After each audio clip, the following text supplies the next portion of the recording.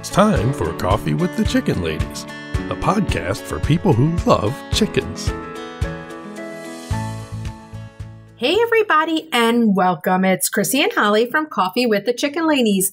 We're here and this is episode number 149 of our podcast where we talk about everything chicken, family, fun, and more chickens. More chickens. We drink a ton of coffee. I'm talking a ton, but most importantly, we hug chickens every day. And we kiss them too, don't forget. We brew coffee from a little coffee house in historic Gettysburg, PA. Bantam Coffee Roasters. Holly, and what kind of coffee are we brewing today? Today we're doing the classic Colombian coffee. It's Colombian. Where can everybody get Bantam coffee? BantamRoasters.com. And follow them on social media. Are you ready to sip some of this absolutely delicious coffee and chat? I am. But first, a word from our sponsor. We have some exciting news to share from our sponsor, Grubly Farms. They're here, new and improved, Grubly's World Harvest. I'm a longtime subscriber, and my flock love the healthy, nutritious treats, plus orders $40 and more ship free. If you haven't heard, Grubly's has a fantastic layer pellet and crumble feed. It's packed with plant and insect protein, perfect for those picky chickens and ducks. Grubly Farms makes food and treats for healthy pets and planet. To support us in Grubly's, go to our website or our show notes and use the link. Try it today.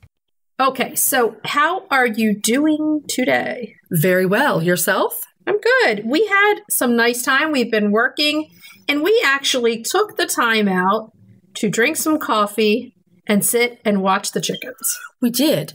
And really, by the time this airs, this will be over, but I'm having mouth surgery. I know, right? That's coming Friday, so we've been packing a lot of work in a short amount of time. We've been really working, and I want your surgery to go completely smoothly because... Well, I hope so, because if I hear you saying that and it didn't go smoothly, I'm going to be like, you jinxed me. No, I didn't jinx. Knock on some wood. Knock on your head. Oh, dude, I know you did not just say that. You did not just say that. Liar, liar, pants on fire. I always do this, though. I knock on my head. You're not wooden-headed either. No. We're a lot of things, but we're not wooden-headed. It's a joke. It's always like if there was no wood around, then you knock on your head. Got it. Yeah. I got it. Yeah. Well. Okay, so yeah, you have that coming up. And so we've been packing a lot of work in. So we just sat outside and enjoyed a beautiful day. Mm-hmm. They're calling for really bad weather here this weekend. So we're like, let's take some time. And the chickens were hilarious. They were so much fun. Yeah. Especially one that starts with a G and ends with an E. Gertie. She is fat and sassy. What a bad hen. I love her so much. She came up to you with that Grubly's bag and pecked at that bag. Like, excuse me, get me more. She meant it too. Oh, yeah. That's my girl. And then I went to record her doing it because it was so funny, and she just walked away. She did. She just turned tail and left. She was like, no, you're not recording me, no. Have you paid my fee? You're not profiting from my hunger, no. And then she groomed herself for like 45 minutes after. She is the most spoiled chicken alive. She's crazy. So anything else going on except for other than the surgery? Not that I can think of at this moment. Yeah, you don't. That's one of those things that doesn't get out of your head until it's done. It's feeling cozy. I'm going to be doing a lot more knitting. Oh, yeah. Sewing. So. Sow those chickens faster. While you're laid up, you can make a few of the hens. Oh, by the way, we're probably going to be putting some hens on in a few days on the Etsy shop. Yeah, we have a little stash. So keep a lookout on social. But I am going to be knitting. I mean, I do get to do things that I like. You were supposed to knit us a Snuggie, but you haven't done that yet. I need the time to spin the yarn for that, honey. That's a lot of yarn. Okay, so on that note, if you're listening to our show and you're loving it, head on over to Apple Podcasts and leave us a written review. It does amazing things for the growth of our show.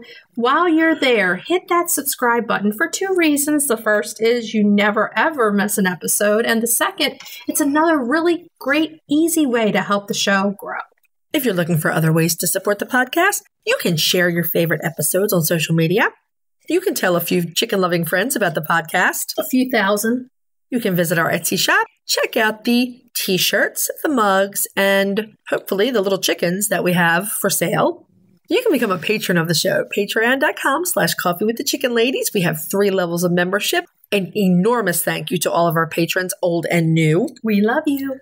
And the other thing you can do to help support the podcast is visit our website and our show notes, use our affiliate links and discount codes, and buy products from our sponsors. Yay! Hey, Chris. Yeah.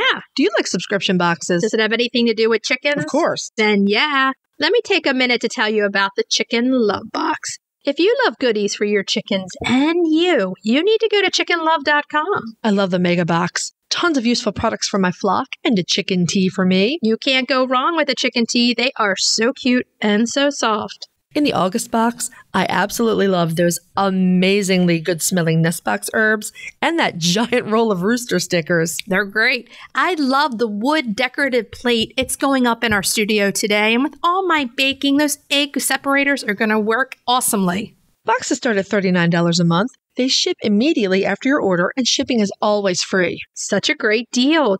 Don't wait. Get off the nest and click already. Use the code CWTCL50 for 50% off your first box of a 3-month subscription or more. That's chickenlove.com. That's chickenluv.com. Get your subscription today.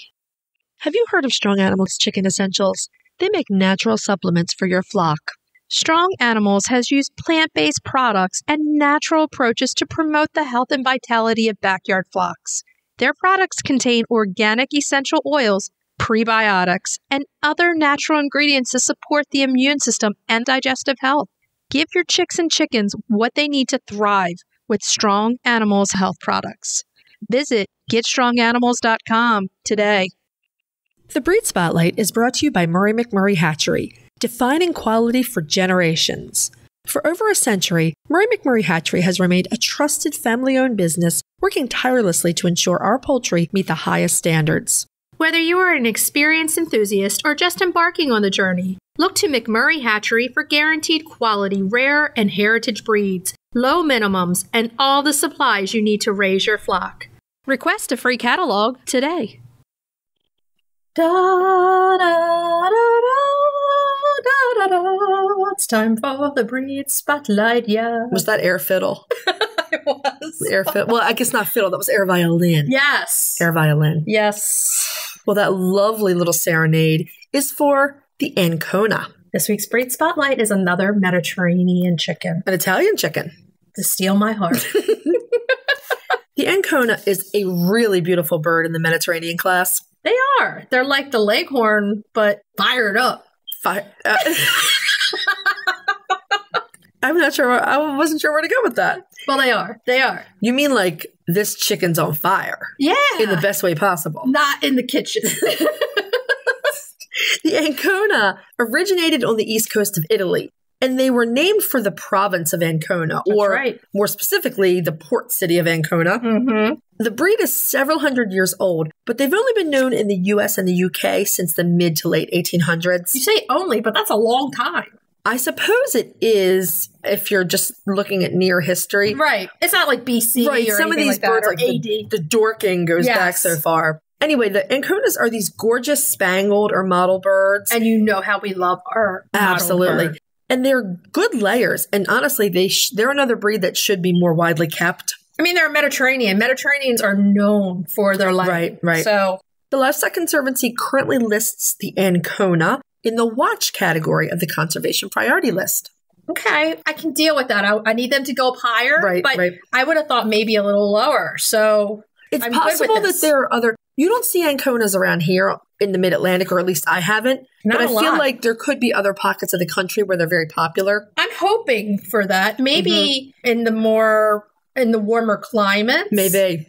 Because, they are warm weather birds. And of course, they're so beautiful. They are popular show birds. They're gorgeous. Yeah, they are. Anconas first arrived in England in 1851. A few decades later, in 1888, they were imported into the U.S. Okay. They were very popular with the English breeders who got to work right away to develop a standard. And the English also developed the rosecomb variety. Right. The Ancona did become moderately popular in the U.S. for a while, but they never really enjoyed the status of the leghorn. These chickens can't live up to the leghorn. The leghorn is like, the quintessential chicken, of the world. Those are kind of amazing. They are. So, I mean, it's really hard to live up to that. And I feel bad for them because they're like, man, we just want to live up to the Leghorn. We're Mediterranean too. But hopefully with getting this breed spotlight out there, we can bring a spotlight to this chicken and get them some help. They're just beautiful. I keep saying that, but they're really beautiful chickens. The single comb Ancona was admitted into the American Poultry Association Standard of Perfection in 1898, and the rose comb was admitted in 1914. They were, of course, placed in the Mediterranean class. Of course. Of course. Now, the APA's Standard of Perfection notes that Ancona is likely related to the Leghorn, though they do have several differences, but they think there may be some Leghorn in their parentage. They're cousins. Yeah, it could be. Now, in the early 1900s, there were a lot of arguments over the origins of the Ancona. We're talking some serious breed snobbery here. Well, we know that exists. Yeah. Back in the late 1800s, some people didn't find a breed valuable if it didn't have a long and illustrious history. That's definitely being a breed snob. These people who were not proponents argued that the Ancona was a, quote, made breed, a crossbreed, probably heavily derivative of the Leghorn. What are they saying that it was crossed with? I have no idea. I didn't see that in anything that I read. I just thought the whole thing was ridiculous because even a new breed can have merit.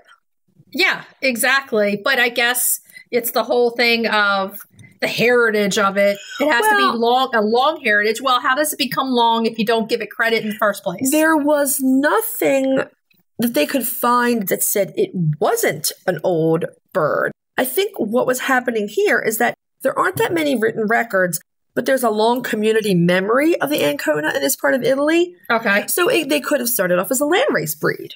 I mean, there could be 1,000 reasons. This could have been a bird of the common people.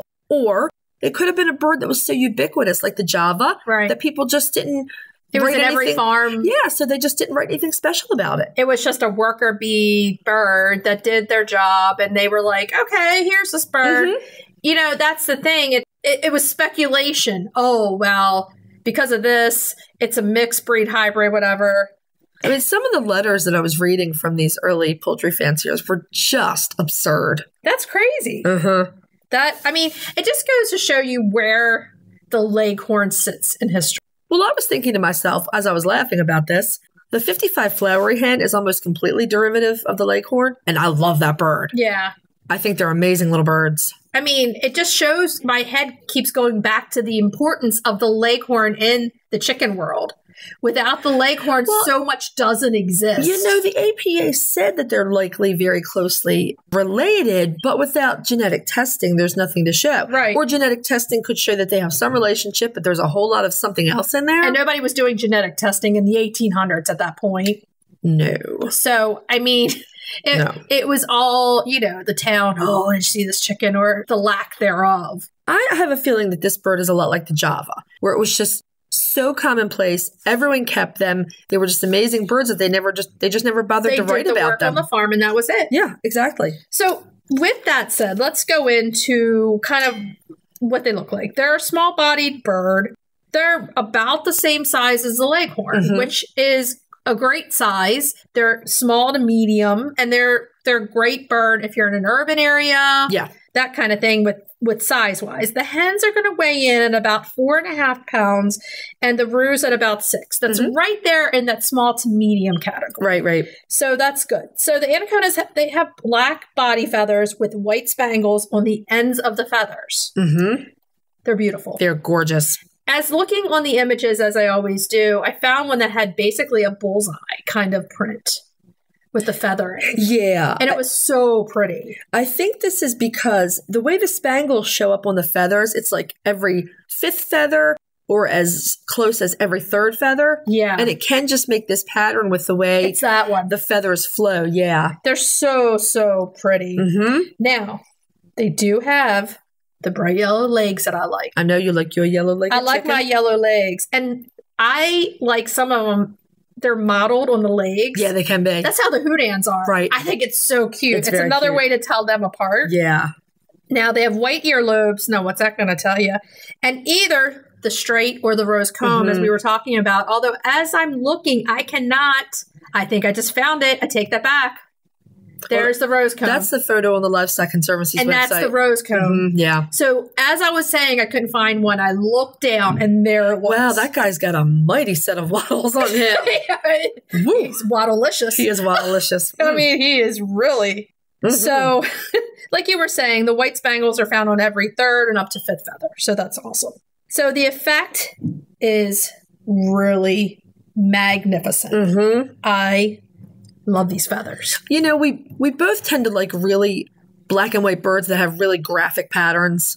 We are drawn to them. Like I could be like Cruella de Vil Farm and have nothing but black and white chickens, and I would be ecstatic. But we were talking about my one flock today, the older girl flock, the old girl flock. And it's even the new babies going in. They're all black and white except for Margot and Bubbles, which are 2 buff Orpingtons. Got some buff in there. That's it. Everybody else is black and white. So, I mean, there's something to be said for that spangled, mottled black and white bird. They're just gorgeous. Just gorgeous.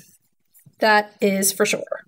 Apparently, there are a couple of non-APA standard varieties. I found both blue and red. Okay. Unusual. That is very unusual. So I think they're probably hard to get your hands on. They're probably only with a breeder also, so that's going to be tough. Right. Okay, so going next, we're going to look at their egg-laying ability. Now, first of all, they're Mediterranean, so we're hoping that they're going to be champion layers. Of course. So they are excellent layers of a very large white egg, and it's about 5 a week. That's in a really good category to me. Yeah. Lucy the Leghorn lays anywhere from 5 to 7 a week. Lucy's an overachiever. And the hens rarely go broody. Now, this is pretty across the board for most Mediterraneans. They don't like to be sitting on their eggs. I want an Ancona named Francesca. Well, I just have a coaching named Francesca. I know, but we're at the point now where we're going to be using the same name sometimes. Well, you named one of the Houdans after my great-great-grandmother. I didn't know was that when we named her. It's a family name, Celeste. Well, she is your family. She's my family. So anyway, I'm sorry. Back to the Ancona. So if you want to hatch eggs with this chicken, it's really not going to happen. You're going to need an incubator. They're not going to sit on those eggs and hatch them or I suppose another broody hen would work. A broody breed. Oh, yeah. You bring a buff Orpington in there, they'll sit on those eggs for you. That's for sure. We did see that some people were irritated with their Ancona hen, that they were irritated that they took a long time to lay some eggs. To start laying, yeah. That's a heritage breed across the board. That is normal and healthy for a heritage breed. Honestly, I saw someone complaining that their hen didn't start laying until 6 months of age, and I was like... Gertie didn't start laying until 9.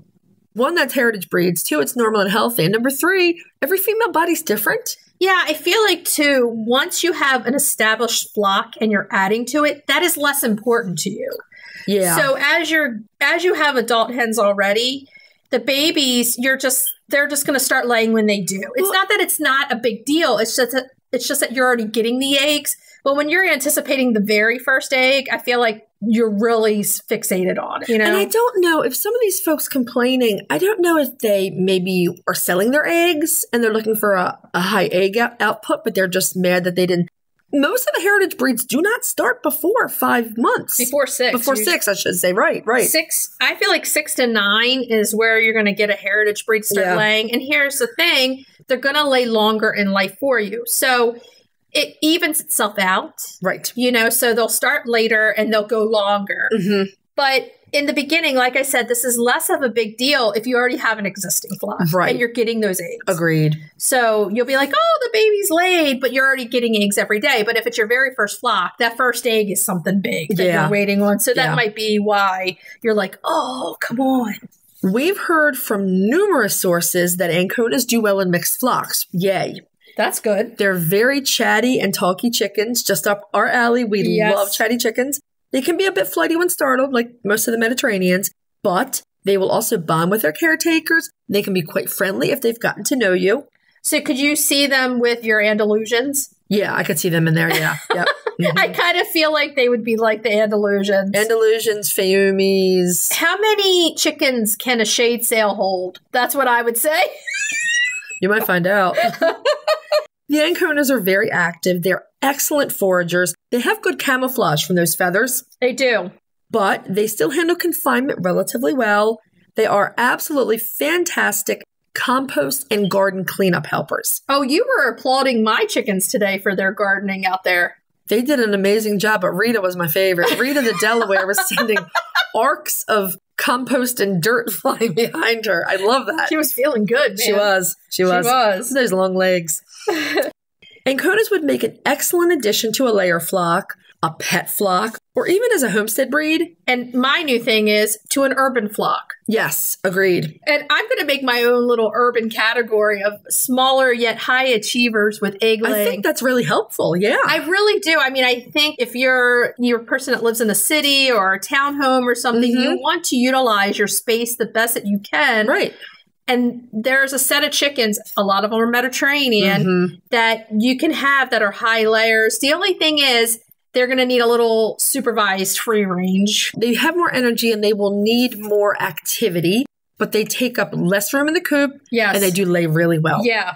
The Anconas are very heat hardy. They handle summer very well. But all reports say this bird does not like cold weather. They're Mediterranean. They will require shelter and almost definitely supplemental heat in cold climates. If you look them up, you're going to know why we're saying this. The comb and wattles are huge on this bird. The bird is small, and the comb and wattles is almost double the size of the bird. That's a slight exaggeration, but yes, we just get the point. Just slightly. The combs, especially the straight combs, are very susceptible to frostbite. I mean, even the hens with that cute little flop over comb, those bits of skin can freeze very easily. So, and the wattles, they're huge. Some waddle there, man. You waddle when you walk. You waddle when you walk. That's a different waddle. Waddle. Oh, this is a pet peeve of mine. Waddle being misspelled. Oh, yeah. Waddle is spelled W-A-T-T-L-E, not W-A-D-D-L-E. That is what ducks do. Exactly. Just a little pet peeve. Okay, so let's tell everybody where you can get the Ancona. Well, McMurray Hatchery carries an absolutely gorgeous line of Anconas. I mean, stunning. So can you see them in your flock? Oh, yeah. Yeah. Also, check the Livestock Conservancy Breeders Directory for breeders near you. Again, because this is a bird that we don't see locally. If you're looking for local breeders, it's worth checking with the Livestock Conservancy. Someone just found me today for Nankin eggs from the Livestock Conservancy. Nice. It had the farm's information on there instead of my farm, like the family farm. Oh. But she tracked me down, so all good. So here's where I'm going to say my part. If you have the Ancona and you'd like to share a picture with us, share it on your stories and mention us. And then that way I can reshare it onto our stories. We want to see your chickens. It makes our day. We love to see them. Give us some beautiful black and white birds. Yes, we would love to see it. If you're looking for a chicken coop that's produced in a planet-friendly, sustainable way, try Nestera. Each coop is made from highly durable, 100% recycled plastic that keeps the equivalent of up to 2,000 shampoo bottles out of a landfill. Their clean, modern design will fit into any garden or run area and comes with an industry-beating 25-year warranty and a range of handy accessories. Simple to put together, so quick and easy to clean, and most importantly, red mite resistant. Your chickens will love it. Quick shipping from Nestera.us. For a 5% discount, use the affiliate link in our show notes, on our website, and on Instagram. Link in bio. Check them out today. Roosty's proudly sponsors Coffee with the Chicken Ladies. We personally use Roosty's products with our chickens, and we're huge fans. They have their awesome nesting pads, do-it-yourself feeder and waterer kits, and they've just released their best product ever, a new chick feeder and waterer set. They have adjustable legs to keep food and water clean. They're super well made, and the feeder even has a removable lid so it can easily be filled from the top. So if you're raising chicks or keeping chickens, all their products are available for Prime delivery on Amazon.com. Check out the Roosty store on Amazon or follow the link in our show notes. Okay, so let's move on to main topic. Yeah. This week's main topic, we're bringing you part 2. Part 2 of our interview with Arthur Parkinson. We just love this interview. It was so much fun. It was so much fun. Arthur's just fantastic to talk to. Okay, so let's move on to another question that we have for you. We have and love your books, The Pottery Gardener, The Flower Yard, all about gardening. You know, they're liberally spiced with poultry. That's one of the things we really like about them is the gardens and the poultry all in there. And what pushed you to write your newest book, Chicken Boy, with chickens as the main subject this time? Well, I always wanted to do a chicken book. The thing was, in a way, I'm glad it did come out when it did, because my illustrations have become something I've got better at over time. I think it just felt like the right time to do a memoir slash chicken keeping book, mainly because I didn't want to just write another How to Keep Chickens book. I knew it would have to be kind of about, a bit more spicy than that. I lost my nan Min at the end of the pandemic, so it was kind of a bit nostalgic for me to write a memoir now. And also, when you're doing your own photography, you have to bank up quite a high level of photos to then select. And I thought I'd just be able to find somebody, I had a lovely friend, Sabina, who had a fancying farm called Feather and Egg at the time, and she'd got lots of different breeds. I thought, I'll just go there for a day and I'll be able to get all the photos done. I thought, and it sadly doesn't work like that with chickens, because if they're not used to a camera, you have to spend about an hour waiting for them to relax. You take it for granted when you've got your own birds that are tame and they just become very used to being photographed.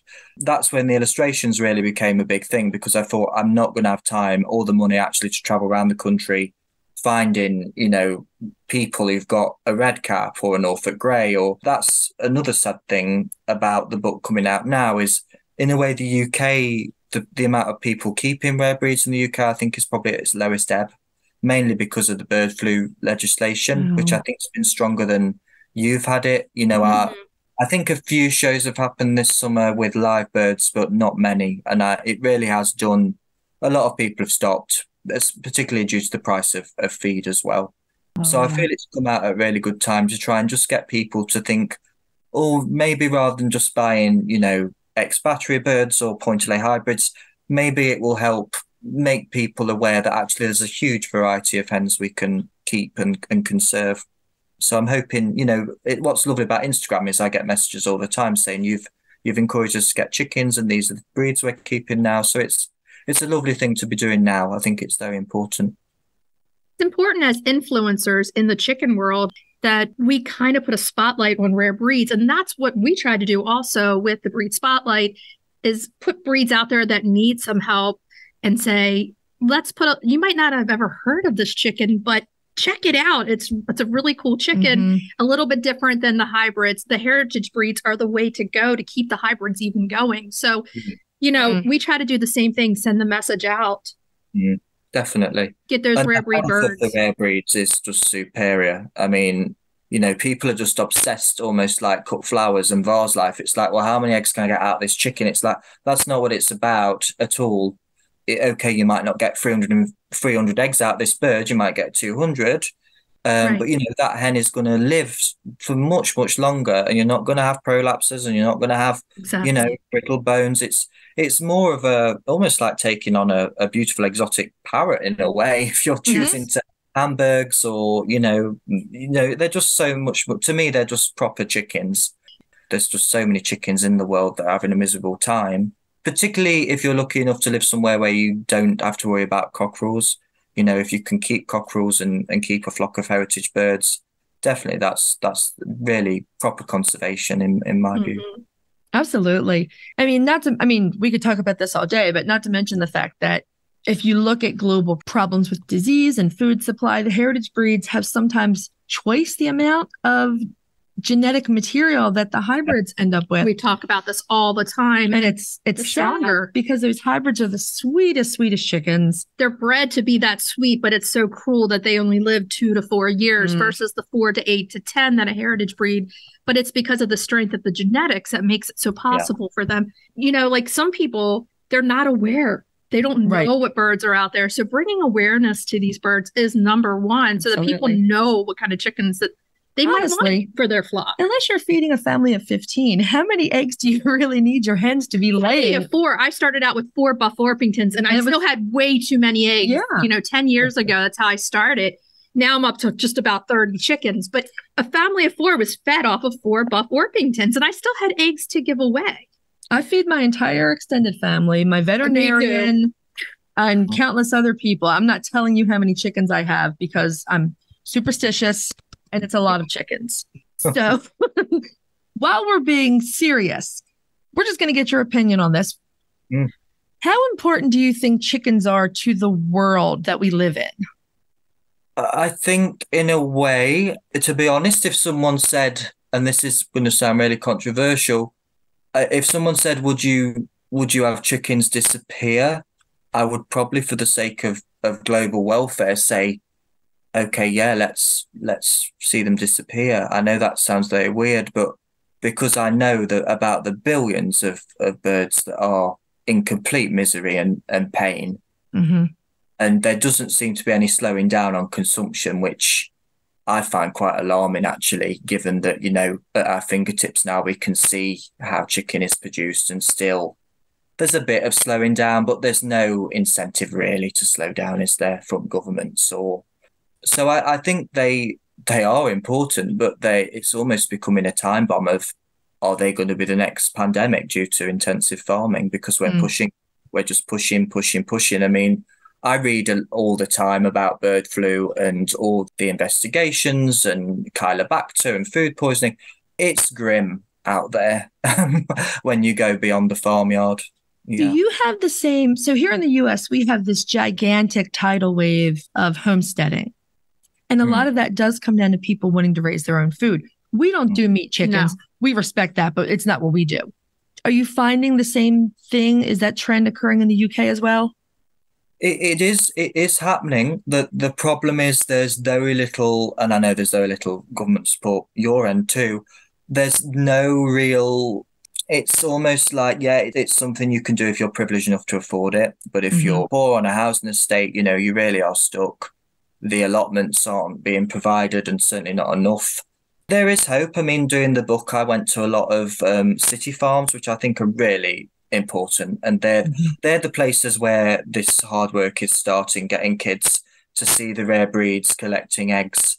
And so it was very humbling, actually, to go to London and find city farms that had Derbyshire red caps and Swedish flower hens, and a lot of rare breeds were being kept there, and they're getting the schools through. But food production and farming are still not part of the curriculum. It's still up to individual teachers and parents to get those kids aware of where the food comes from. Right. And it's, as we know, it's expensive in a way to start keeping chickens. You do need, if you're not lucky enough to have a dad who's able to go out there and build a nice hen coop, and Exactly. you're looking at a large investment. And of course, a family of 3 kids, they're going to look at me and go, well, we're not we can't afford to keep our own chickens. And there's a lot of the first thing most people say to me is, oh, well, so-and-so down the road had chickens and they ended up with rats and it all was a disaster. There's a lot of miseducation still about keeping chickens. Tons. Yeah. Tons out there. And you're right. It does take a lot of money, first of all, to start a flock. It's not the price of the chicken, the bird itself. It's the price of your setup. It's the price so that you have success and you don't lose them to a predator or whatever. Starting that whole thing up is expensive. It does take that. And then the medical side of it, treating them for the medical ailments that they have, which they deserve treatment. It's another thing, it does take some money. I see exactly what you're saying. In Baltimore City, there are groups out there that teach the children in the city about farming and they have a farm where they teach them how to keep the chickens. I love that. We're in Maryland, so we're about an hour north of Washington, D.C., and we grew up right outside of Baltimore City. Right.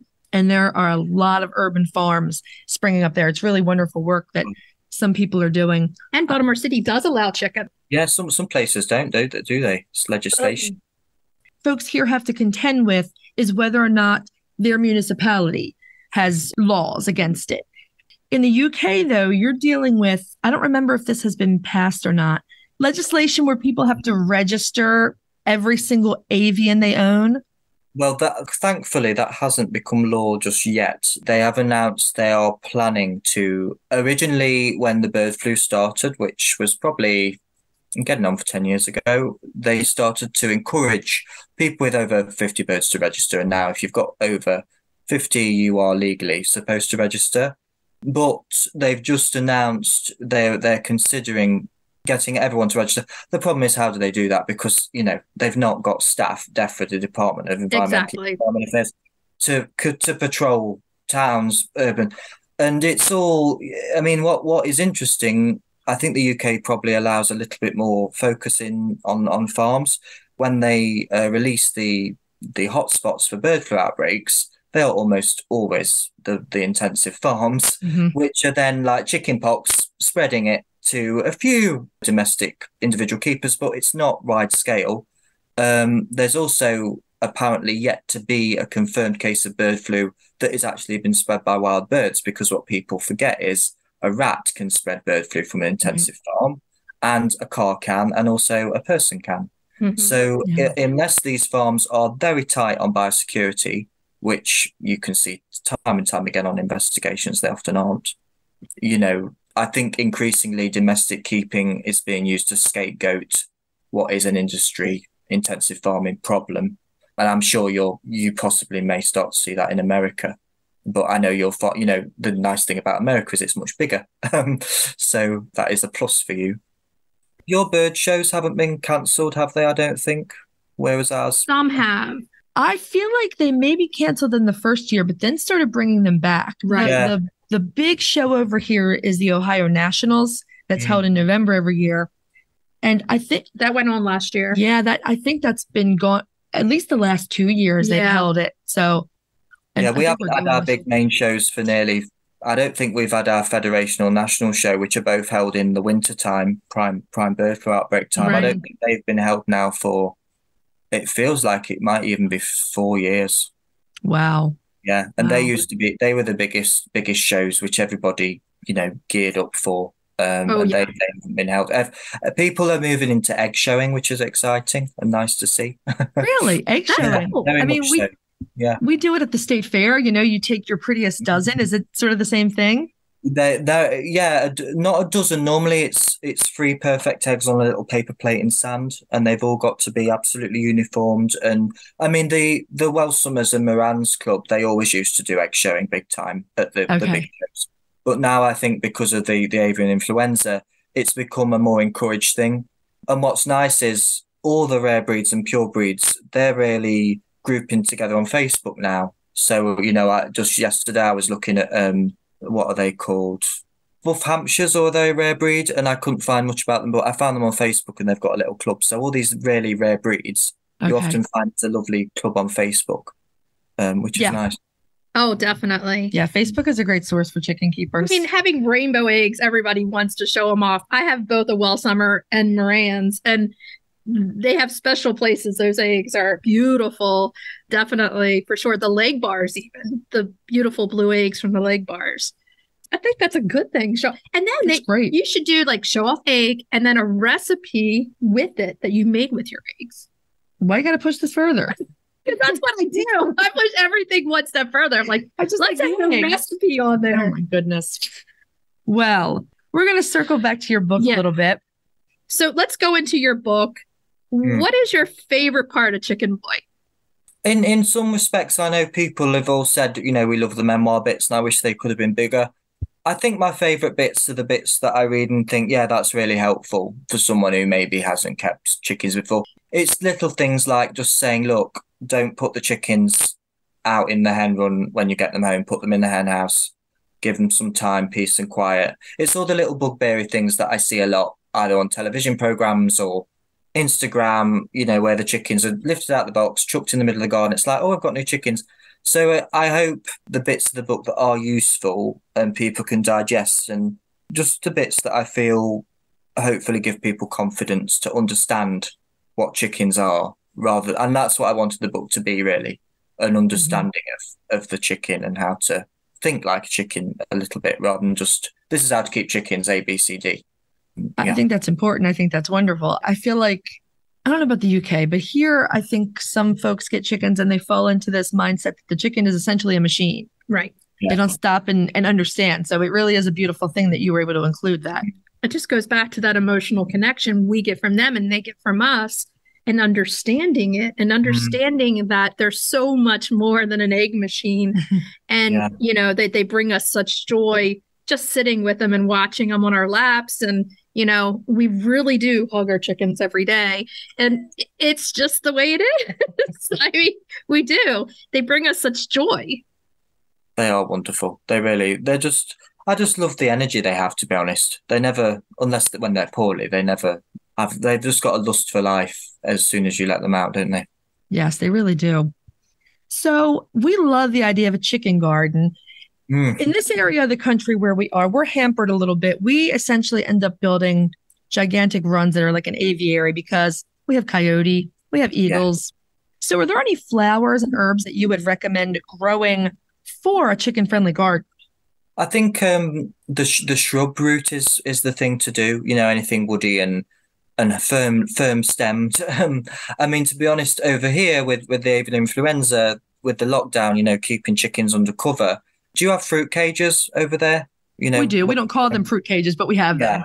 So what I've been saying to a lot of people is, you know, just see your chicken run as a fruit cage, really, and plant lots of gooseberries and currants and raspberries, all things that are quite, you know, resistant to scratching because these plants have got woody stems and they get quite tall.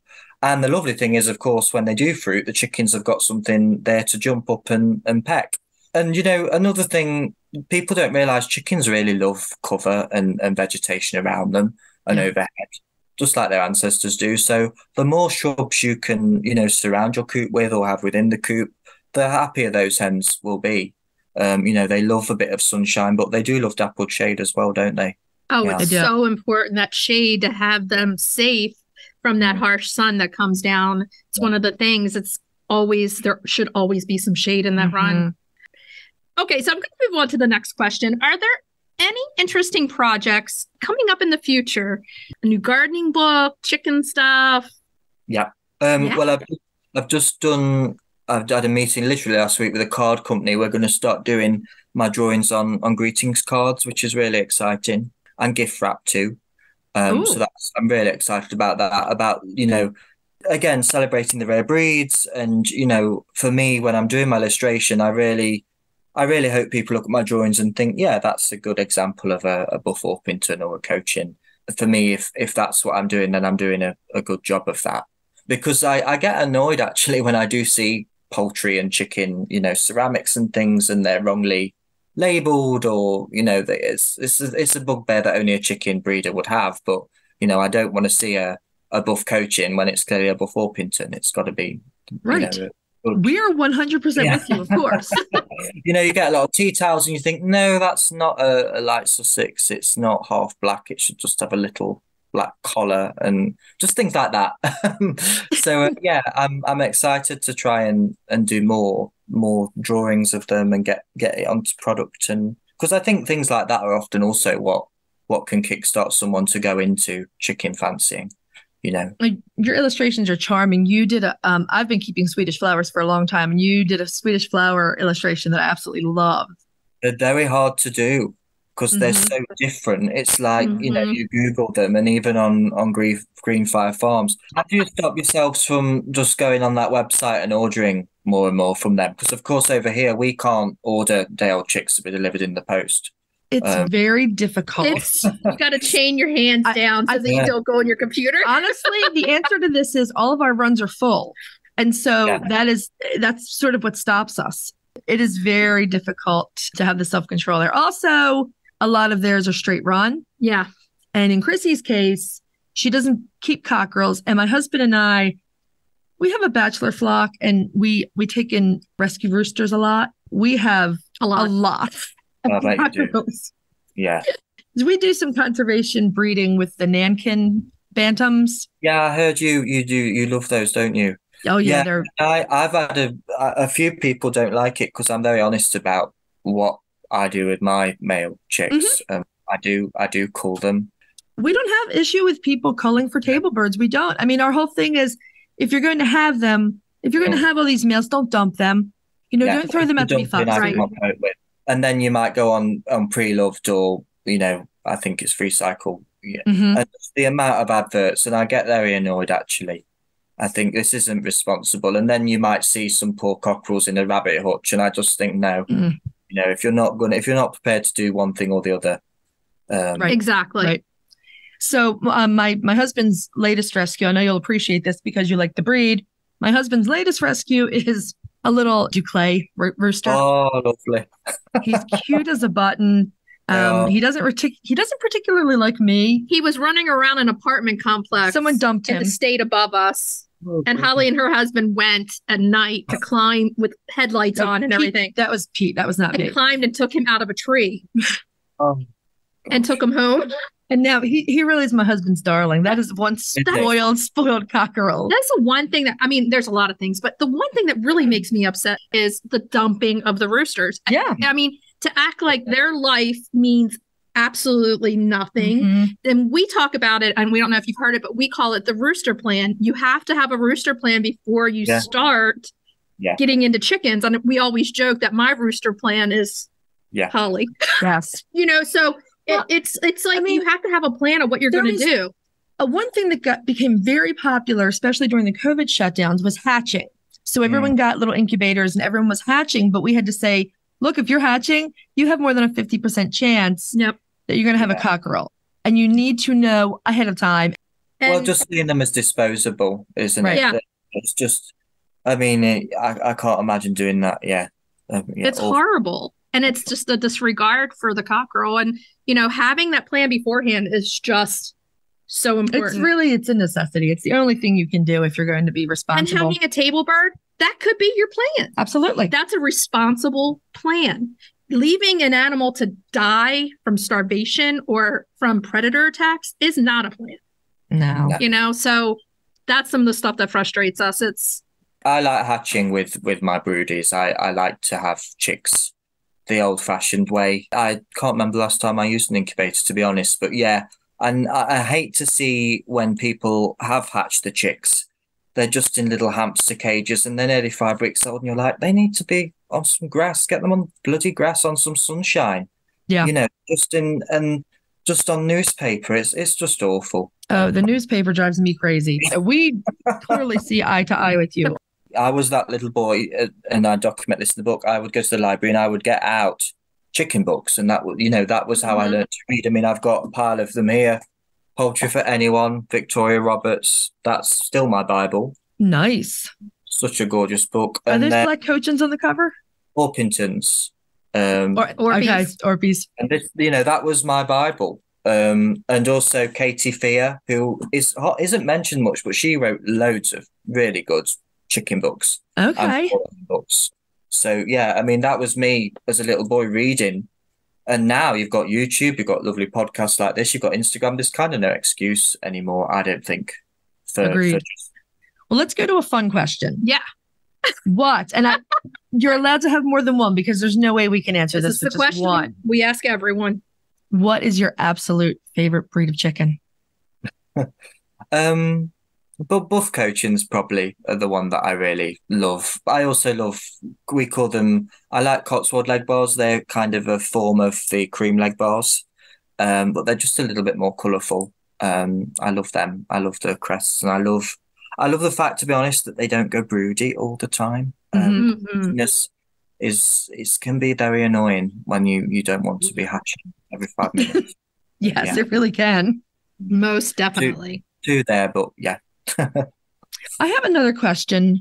In the Pottery Gardener, yes, you had ducks at the Emma Bridgewater factory. Yeah, and I'm duck crazy. So I'm just curious, what was the experience like, and are you ever going to get more? Well, it was the perfect garden to have ducks in because it was mostly raised beds, and the floor of the garden was an old building yard, the garden. So the floor was concrete with gravel.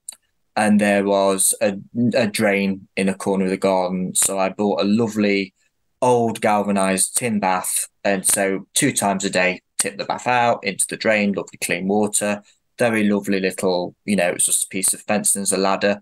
And I got a hen to hatch. I think they were miniature crested appleyards. That was it. And they were the most gorgeous, it was perfect. 3 eggs out of 6 hatched. 2 were ducks, 1 was a drake. And they were just the most gorgeous little ducks to have poddling about. And would I have them again? I think so. I think I'd like water somewhere with proper water on the property. I think it is lovely to have that free-flowing water. But yeah, I do like ducks. I love cayugas. I also had them at Bridgewater Pottery. And they went to live with a friend who's on Instagram, Cotswold Country Bird Jack. who's an amazing poultry woman, and she keeps her ducks so spotless. She's got them in this big concrete yard. They've got straw, lovely beds, and yeah, their duck bath, literally looks like a bath you would get in yourself and wash in. It's like the misconception. Everybody thinks they're so messy all the time, but Well, they just like don't clean them. And if they're not free range, they get messy. They're a free range, gorgeous thing to have if you can have a fox free property, no coyotes, raccoons. They're wonderful, aren't they? But confined, they don't cope very well confined, bless them. Right. But to see, I grew up reading Beatrix Potter, Jemima Puddle Duck, so of course I always wanted ducks, and I do love giving a Peking Bantam some little duck eggs. It's a lovely thing to do. Nice. Now, I think my husband and I, we need to build another, and it needs to be very large, aviary. Yeah. So there's a spot in the front of our property where the duck run is going to go, and we have some espaliered apple trees. And an herb garden there, and we sort of want to extend it so they can wander through there. Mm-hmm. It's going to take some work though, because we have giant red-shouldered hawks and just predators everywhere. We don't have the birds of prey issue too much here, but I know you guys really do. It's bad. You're lucky. You're so lucky. I do love aviary. I love aviary coops. I'm about to buy several. They're called stretch penthouses from the Domestic Fowl Trust, which have solid underlying roofs. Nice. And I don't like them because I don't like my hens in the winter to be under the rain and the snow. Right. But yeah, if it was America, they'd have to be in something like that all the time, because I've seen video, Instagram, things come up, these hawk attack videos. They look very awful. Yeah. It is. You have Jersey Giants in the UK, don't you? They're very rare. I've only seen them once, and I'm sorry to say the problem with me drawing chickens, the black breeds, I find very hard, because you just end up with a big black blob. Right. So I'm very guilty. I don't mention, and also crowed Langshans, they're also black, and Australorps. They sadly aren't mentioned in Chicken Boy, but I'm really trying for my next illustrated book to find a way of drawing these black breeds so they don't just look like big, round circles. It's got to be tough. I guess the Langshans easier because they're not so fluffy. Sheen, yeah, and they have like a green sheen to their feathers. Yeah, if you can get that a little bit. But the copper black Morans are hard enough. At least they've got a bit of lovely rusty orange. Sort of rough. Your Spitzhaben illustration is by far my favorite. I absolutely love that. Drawing them. They're kind of like drawing a Cruella de Vil Dalmatian. Yeah, right. We always say they need to be the cover of like a rock album. Yeah. Like they need to be like put on the cover. You guys are perfect for that. They're punky. They're great. Beautiful breed. So, Arthur, where can people find you? I know you're on Instagram, and I know I've seen a lot of Claudia on your Instagram, that beautiful blue. Yeah. She's it's so interesting, the personalities. You get lucky now and again getting the ones that are very happy to go to, talks and events, and she's just one of those. And Linda, my cream leg bar, who sadly I lost in the fox attack, she was also the same. They just aren't fazed by people, and you can take them anywhere. So yeah, she's always about, thankfully. So are you on Instagram just under Arthur Parkinson? Yeah, just Arthur Parkinson. I am on Facebook, but that doesn't get as much attention. But I'm trying to make, I'm going to have to go on and post more. But yeah, Instagram I kind of treat as like my website. So any news is normally posted on that. So that's the best way, really. To see all your drawings and everything else. Yeah, I have to. It is an addiction, but it's a helpful one, because it's just so lovely that you're, so accessible to everybody throughout the world. Like, look how we were talking today. Wouldn't happen if Instagram wasn't there. Right, it's true. It's true. I will have links to Chicken Boy and the Flower Yard and the Pottery Gardener in our show notes. US audience, you can buy them straight on Amazon. Arthur, thank you so much. This has been an awesome hour talking chickens with you. And it's so nice to see someone who cares so much for the chicken, to draw them, to write about them. I love it. Thank you. Thank you.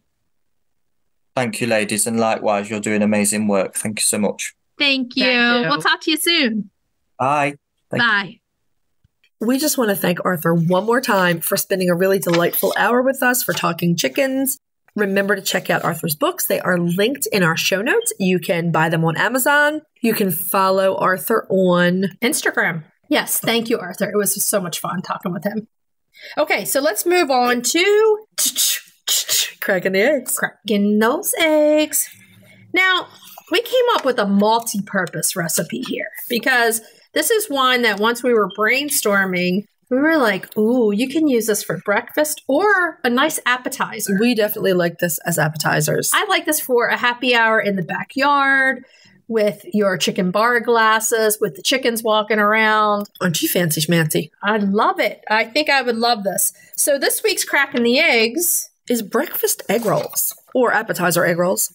Egg rolls with egg in it. We based this recipe on deep frying these because that's how they're traditionally made. Yeah. But they're very easy to make in an air fryer if you have one. It's a new way. And we call ours the Ella fryer. That's how she does all her cooking. Yeah, she really likes the air fryer. You can also bake them, which is much healthier, but they don't have the same taste and crunch. I use gluten-free rice paper wrappers because I can't have the traditional egg roll wrappers. And I just pan fry mine. Yeah. And they turn out pretty well. But if you're looking for that deep crunch and that taste, you do want to deep fry them.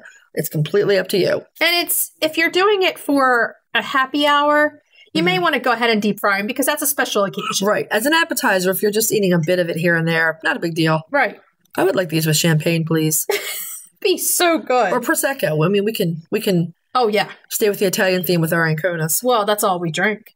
Prosecco. Oh, yes, it is. Okay, so let's go into the ingredients that you're going to need for your appetizer / breakfast egg rolls. It's going to take 5 large eggs, a tablespoon of half and half or dairy-free half and half or oat milk, a half teaspoon of salt, a quarter teaspoon of pepper, a quarter teaspoon of paprika, 1 cup of shredded cheddar cheese or dairy-free cheese, a quarter cup of red bell pepper, finely diced, a quarter cup of finely diced onion, a splash of olive oil, 15 egg roll wrappers or gluten-free rice paper wrappers, and water for brushing. And then you need the vegetable oil for frying or however you're going to do it. Right, if you're going to deep fry, right. If you're going to deep fry, you're going to put about 3 inches into whatever pan you're frying into. I always make sure I have a really large one and I do it and I pour the oil in. Yeah, high sides. Exactly, because it's going to spray. They'll spit. And you also can buy the big cover that goes over top. Yeah. So it doesn't get everywhere. The fry cover, yeah. It does like a splatter cover.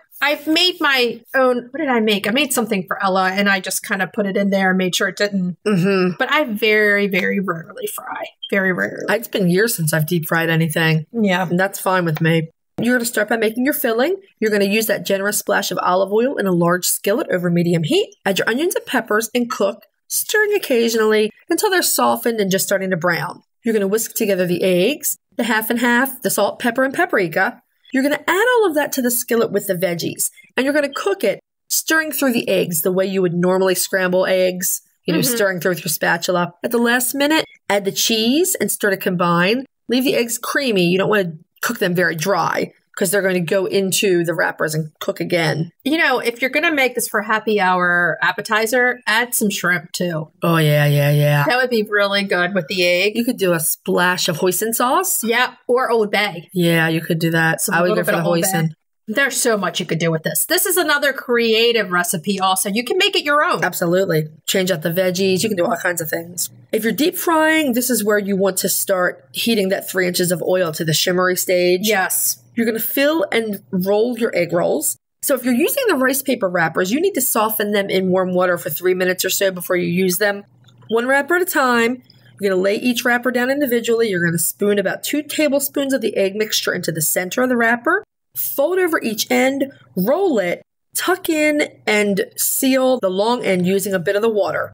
Or, honestly, if we're being honest, fold it your way because we are not good at this step. We are not good folders. In the interest of full disclosure, we're not good folders. The other thing you could add in here, and I'm sorry to go back, but it's like you could add. You're just sitting there thinking about it. Like, what else could you add in here? Is cabbage. A little bit of cabbage with your egg. Well, when I wrote this recipe, I almost put the cabbage in there, but I was like, that's too labor intensive. But it would be amazing. You could have your bunnies prepare it for you in the garden. Stop. Those bunnies. Like you could pay them, like I'll give you a little bit of cabbage, but work it for me so I can put it in my egg roll. I planted Tongho chrysanthemums, which have this really, really delicious green. Every single seedling is gone. Every single seedling. Anyway, I don't know why I laughed. I don't know. We digress. Because you like to watch my frustration. So now you're going to cook your egg rolls. So once they've all been rolled, you're either going to put them in the deep fryer, you're going to pan fry them. Or the Ella fryer. Or the Ella fryer. Or the oven. And if you bake them, let us know how that turns out. Because again, we do it the other way. Yeah. So once they've cooked, whatever your chosen way is, you're going to remove them, put them on a paper towel lined plate. Yes. And let them cool a tiny bit. If you're using these as appetizers, you're going to cut them into small pieces on the diagonal. Right. If you're eating them for breakfast, try them with salsa. Yeah. Also, they're good with duck sauce. Love duck sauce. I didn't even think about duck sauce. Yeah, that would be good. I love it with them. You need cabbage if you're doing the duck sauce.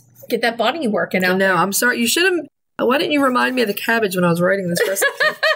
Anyway, like we said, you can really customize this one, and it's delicious. Okay, try it. You might like it. And it's a good way to use your eggs in a different way. And it's a good way to impress your friends at a happy hour. Okay. So if they make it that long.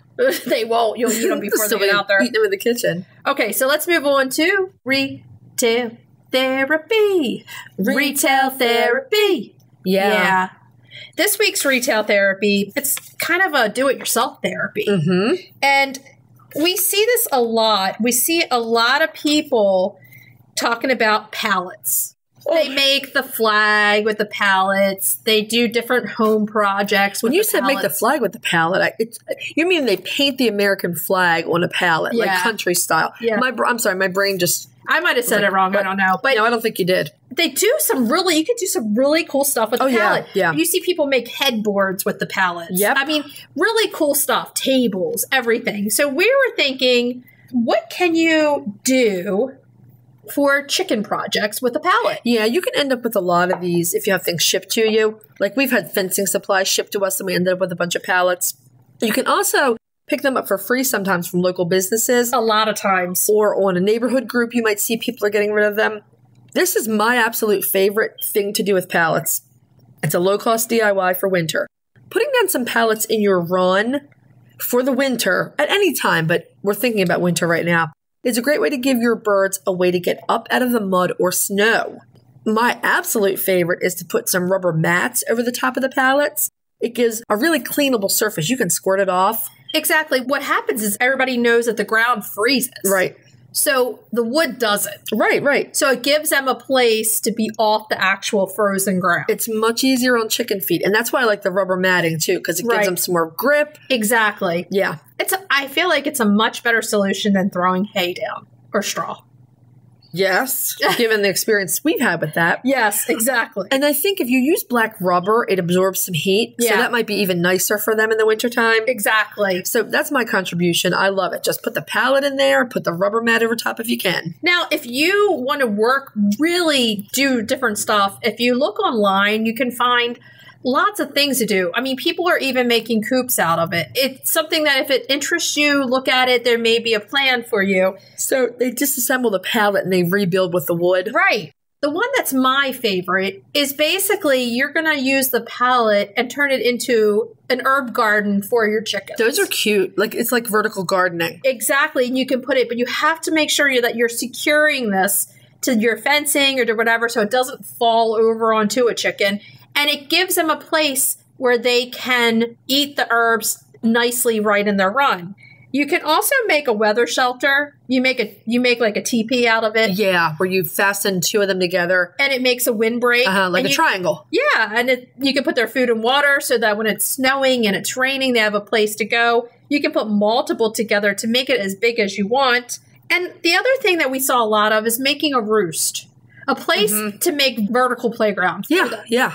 This, you have to be really careful with these, that they're secure, that they can't fall. Right. But they're just really cool, different projects to do. I even saw someone making fencing It's a low fence, but you can certainly make fencing. Well, with you could stack them and make them That's higher, true. but you still gonna have to use some hardware cloth just to kind of seal up all the holes. Right. But it's just how we can reuse and recycle. You can actually make double-decker. If you buy yourself a couple of 2x4s and cut them in certain lengths, you can kind of make double-decker pallet table. Oh, yeah. So like you said, that gives you more vertical use of space. It gives birds a place to get out of weather. It gives birds a place to get up and roost. And or shelter from wind. It's a great wind block. And, you know, like you said, it gets them off the ground. We can do a little herb garden. There's so many things we can do with it. You could. If you go, what I just said, if you did the double-decker with the 2x4s, you could put plywood on 1 or 2 or even 3 sides and make another outdoor shelter for them. Yeah. Almost like a run-in shed for chickens. Or you could combine the TP idea, right? And on the outside, plant the herbs. You could. Yeah. So it acts as both. A little garden shelter. That would be really cool. How long would those herbs last? Not long. Not I mean, you're long. going to be replanting herbs a lot. Make sure you get the seed packets at that point. Right. So, yeah, this is just something that we were looking at and we thought would be kind of interesting to talk about because we'd like to recycle and reuse, and they're just cool ideas. Absolutely. So, if you have any additional, message us or email us. Or if you've done some projects, send us the pictures or share them in your story, and we want to put those up on our storyboard too. Yeah, we'd love to see your ideas. Okay, so should we tell everybody what we're going to be talking about next week? Next week, we are spotlighting the absolutely beautiful Old English pheasant fowl. Oh, they're so pretty. Main topic, we're talking cold weather prep. It's going to get cold. It's that time of year. What do you do? I go for cracking the eggs and make pumpkin donuts. They're so good. And Retail Therapy, we are reviewing Grubly's new vitamin and probiotic packs. Our chickens are going to be great on them. Mm-hmm. Okay, so what should we tell everybody to do until next week? Hug your chickens. Every day and kiss them too. We'll talk to you next week. Bye-bye. Bye. If you'd like to see more of us, please follow us on Instagram at Coffee with the Chicken Ladies. If you'd like to help us grow the podcast, please leave us a written review on Apple Podcasts. If you'd like to become a patron of the show, please visit our Patreon page, patreon.com/Coffee with the Chicken Ladies. Thanks for listening.